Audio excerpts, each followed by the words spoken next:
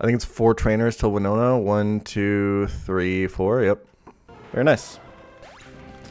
That's Ashley. Pretty f***ing free stuff. Is Moxie wiped to this guy? That's crazy. I'm assuming it's probably one of those things where you just lose everything to like Weather Institute and like Bridge Rival, and then you just don't have anything left. I can barely get through a vanilla Pokemon White Hardcore Nuzlocke, but you can get through it.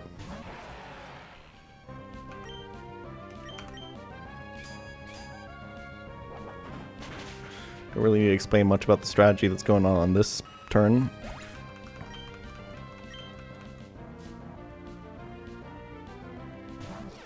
Yeah, Clefable's in the flying gym because it's got wings, boys. It's clearly got wings. So pivot here on this Earthquake. We're only doing this for like a fake out.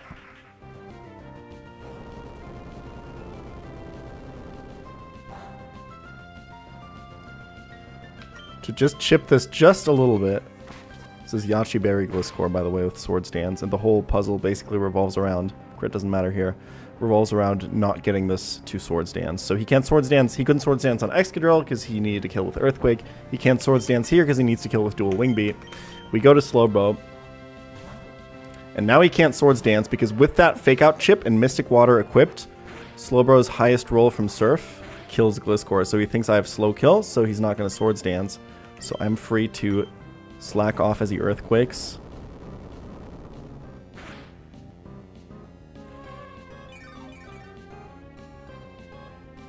How about we go one more?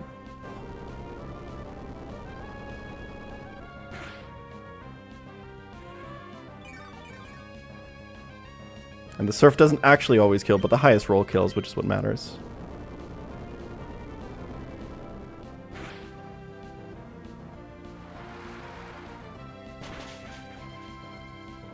Almost. And we kill.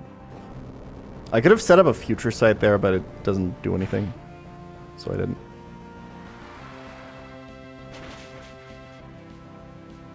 Am I the only one who doesn't like that AI can see your items? Well, I can see the AI's items. I have a whole document with it. It just seems fair.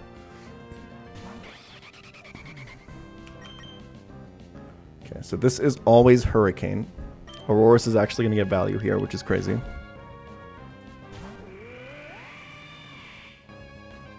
We have Persimberry if this confuses. Or Lumberry, rather.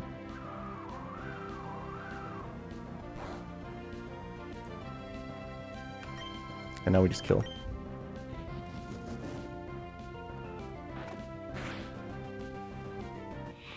I don't think we can stay in on Crobat, right? Brave Bird crit does 96. We actually can.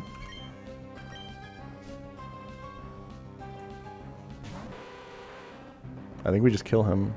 I don't think I'm missing anything. Scope Lens, Inner Focus, Brave Bird crit for 96. Cross Poison, crit poison doesn't matter. Heat Wave Burn doesn't matter.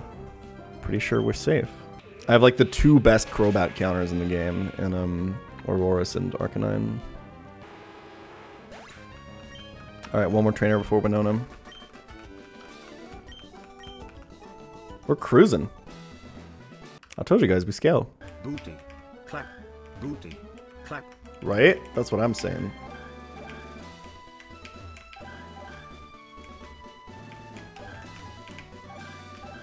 Oh my god, he just first tried the puzzle. He's a god. Make sure to stay in with Excadrill until you bait Body Press is like the only important part here.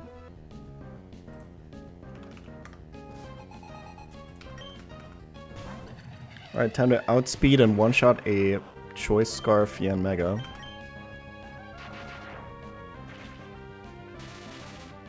Yeah, this Electric got scaled special attack.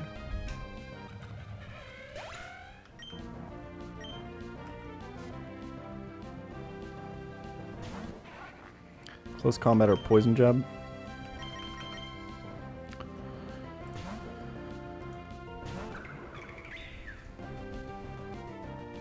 Alright, Psychic would kill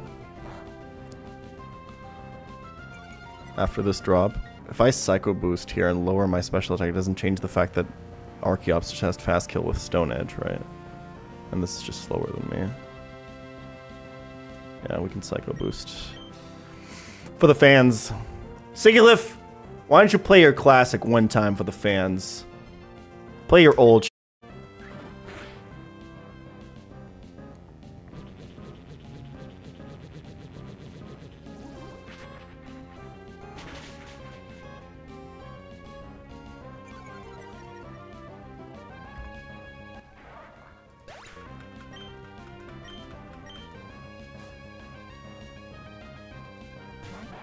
Perfect.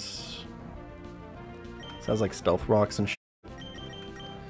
The important part here, Excadrill full walls of this. The important part is that Excadrill needs to be dead to body press from every body press roll from Corviknight after us. So we're just going to kind of spam Rapid Spin until we are at 154 HP or below. This is already it, but I have to Rapid Spin twice anyway because we're speed tied after the first one. Oh, f I think I should have just gone Citrus. I'm taking more damage here than I thought I would. Let's use Stealth Rocks here.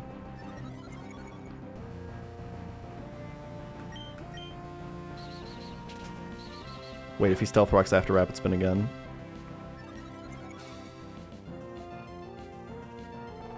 Okay. Yeah, this is really awkward. I really should have gone Citrus. I thought I'd take less damage. Okay, my bad. I mean, I outspeed and kill now, but... so now... it can be dual Wing Beat from Corvi.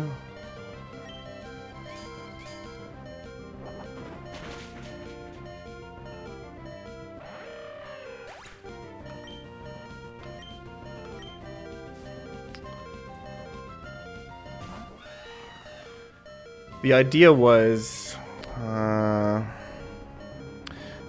to go through Electrode, but now the problem is if you dual Wing Beats now, I think it's fine. Like we have so much redundancy in this line. If he crits both dual Wing Beats, Electrode doesn't even die, and then we're just baiting random move. And like usually, like even if it is body press on the switch to Arcanine, it's fine, right? Yeah.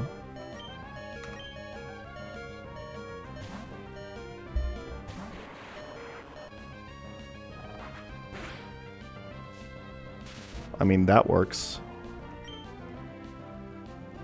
Planned.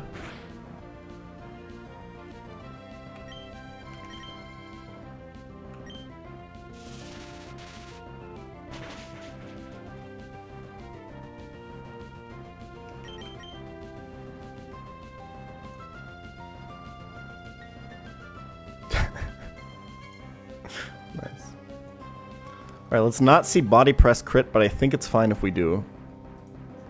I think it's literally fine. Because we went Citrus, which will proc after we kill him. Get rid of Unnerve. Yeah, this is completely fine.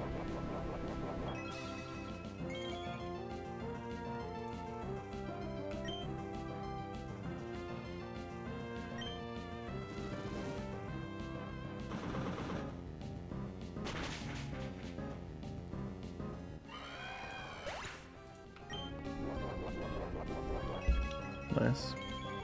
Now this is always Blaziken in close combat.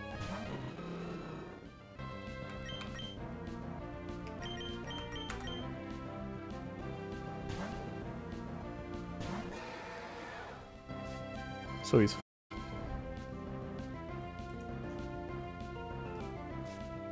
and Liquidation into Shadow Sneak always kills. We're never dead to Acrobatics crit.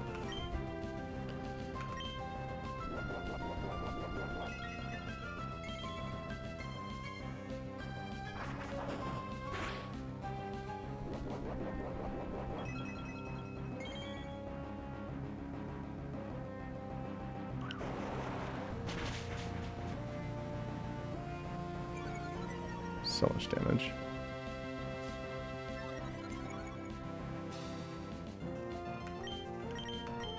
Beautiful. Alright, Winona is not f***ing easy. But luckily we got one of the best mons for that fight to counter her Celesteela. Which is Electros. Alright, tab in. We're doing this. I don't even think I'm teaching anything special to Slowbro. I'm gonna have to improvise a lot because there's a lot of branching paths, but I know the calcs really well on this exact team.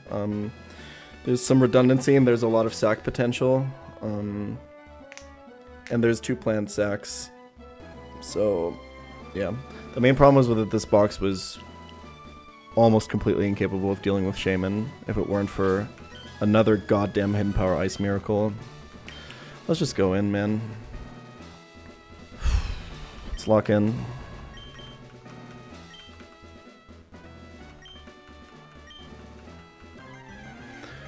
Okay. So, Choice Scarf Staraptor.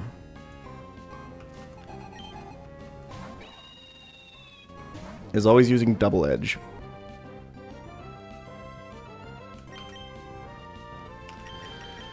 We're gonna go here. The idea is, because he's locked into a normal move and not doing damage, he now has a 50% chance to switch every single turn. Eventually, that means that he will be going into Shaman Sky, which is the biggest problem on this team, and be hit by the Spirit Shackle that I'm using. I'm using Spirit Shackle because it doesn't damage Staraptor, because if I damage Staraptor below 50%, he can no longer switch. And the only way that I can kill this Shaman is if I chip it on the switch in, and then kill it with what you're about to see.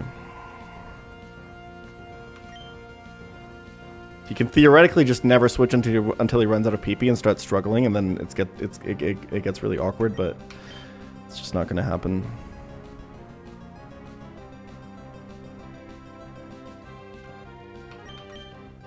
Can you f***ing switch, please?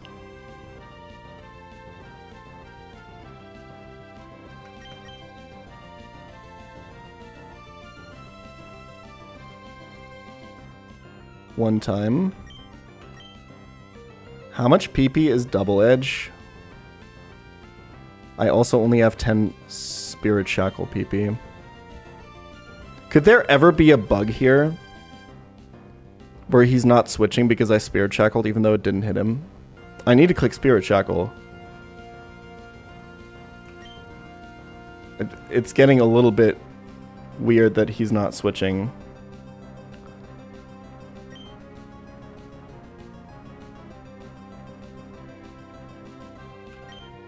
It's getting a little really weird that he's not switching. Oh no. I can't sneak in case he switches. It is so unlikely that he has not switched until now.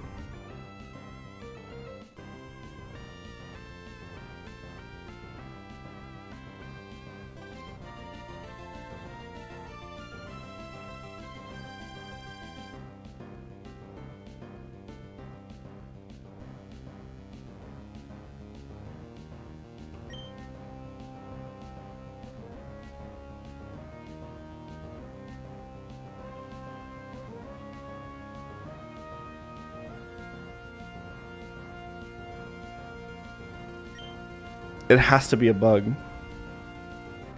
He's 1 in 256 to have not switched so far.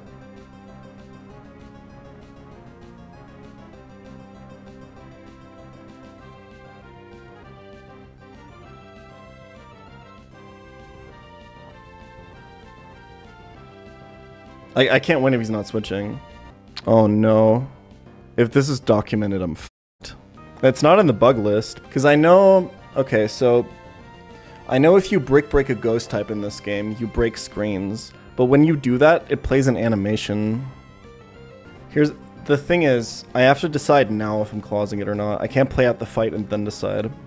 I also don't know if it's actually a bug or not. That's the problem. I didn't even save. We can try one more. Okay, this is now a 1 in 512. I mean, it's pretty plausible that Spirit Shackle would lock you even if you are not... Okay. I have to think about this. No, he should always be able to switch here to Shaman. This is not just like him not meeting the criteria to switch. Like, there is mons that can switch into this. I don't two-shot Shaman. I don't outspeed and two-shot Shaman. People have talked about this bug in the Dexa Discord. Yeah, I mean, it's not on the documented list, so I think it would be okay to clause, because I can't be expected to read through every single message in Dex's Discord. But... okay, so I think I need to decide now if I'm just going to clause and recook the fight, or if I'm going to play it out.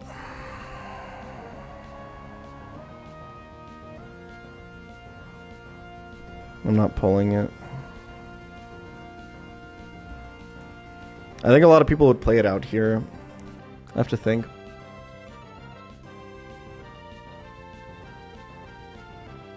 And I 100% have to close chat. Holy shit. I mean, I'm setting precedent, right? If I'd saved before this fight, I probably already would have reset. I mean, I can probably get back to this state of save, right?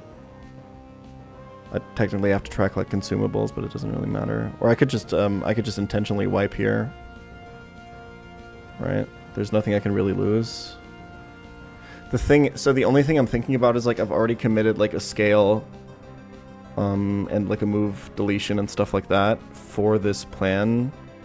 So I think if I clause this, I want to return the save file back to where it was before I committed those changes.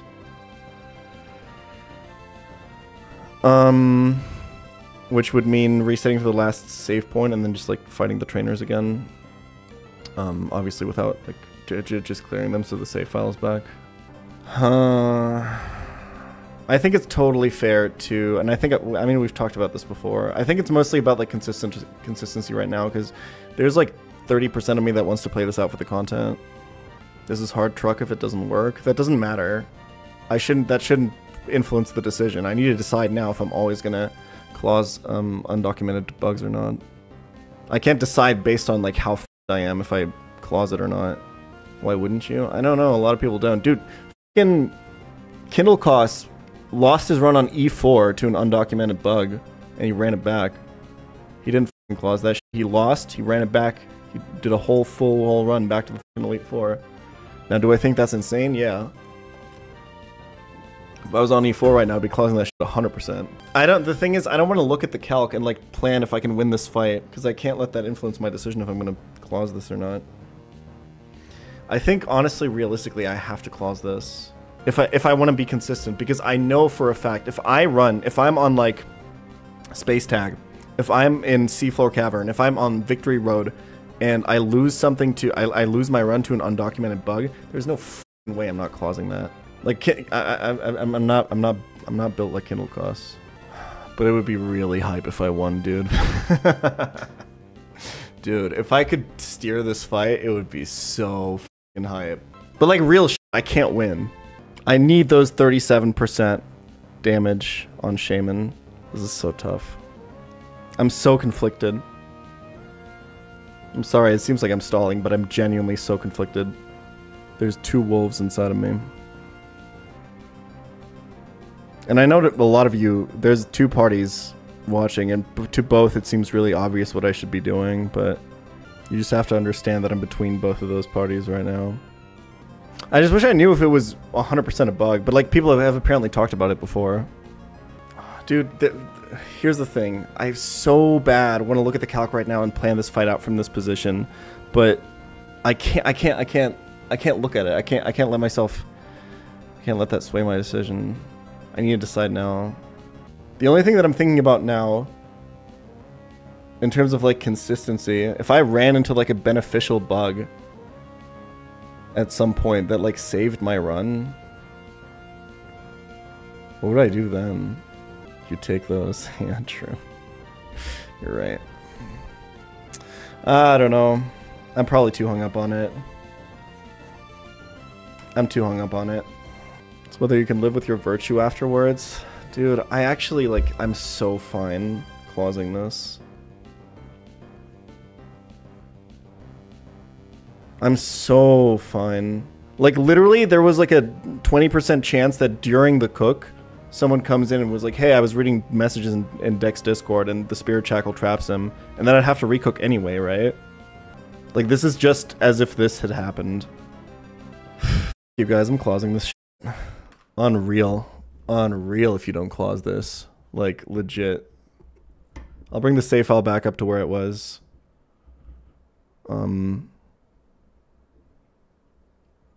We can track like consumables used if we want, but it really doesn't matter. Cause the thing is, I committed like I committed resources too, right? I committed a move slot on Electrode and a Heart Scale and stuff. So I'll bring it back to before Winona off stream. Then we'll do a recook tomorrow. Do you have claused undocumented AI behavior? What do you mean by that? Isn't that what I literally just did? I don't know. It depends. But to me, with the position that fight was in, being like the very first turns, and it was like the I don't know. I'm pretty comfortable with this. I can live with this personally, and it's my run. It's my rules. If you call the run unvirtuous for something like this, go f yourself. Okay. Let's go raid someone.